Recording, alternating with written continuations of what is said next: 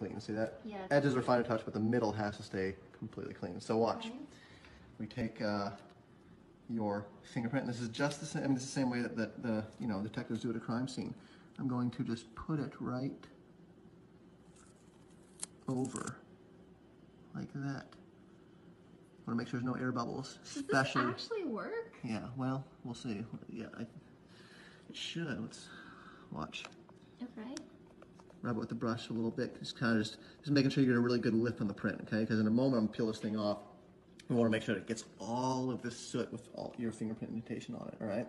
It's also helpful that I have these little things on the side here. This makes it easy to grab off, all right? And then this will be really helpful for later when we come to replace it. Watch. I'm just going to draw like a little box around this. And this is just so you know exactly where to put it. And you'll see, yeah, watch. So you want to do this part extremely gently. This is a very important step. Watch, you'll see. Okay.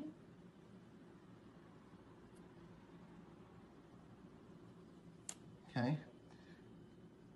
You can wipe this off now. Okay. Wipe this off. And now we should be left, check it out, with, that is your fingerprint right there.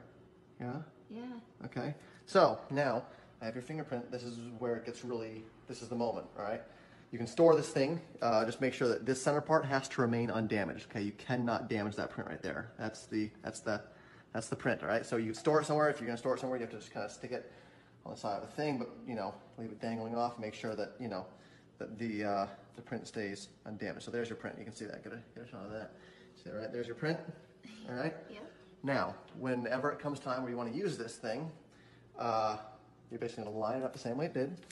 Once again, this is blank. This could be weeks, months. I mean, this print can be unaffected for a long time. And when you're ready to reuse it and unlock the person's phone, let's see if this works. You want to line it up perfectly. Boom. It should be close enough. And then once again, we want to get the air bubbles out of this thing. So we're going to just ever so gently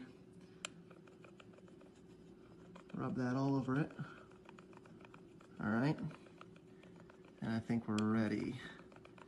Okay, so let's see if it worked.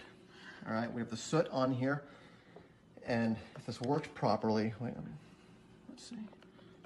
Really want to make sure it's stuck, because you may only get one shot of this, right? I mean, every time you remove the tape, it will damage us even more. So, right. The first time you do this, you do want to make sure you get a really good, adhesive, and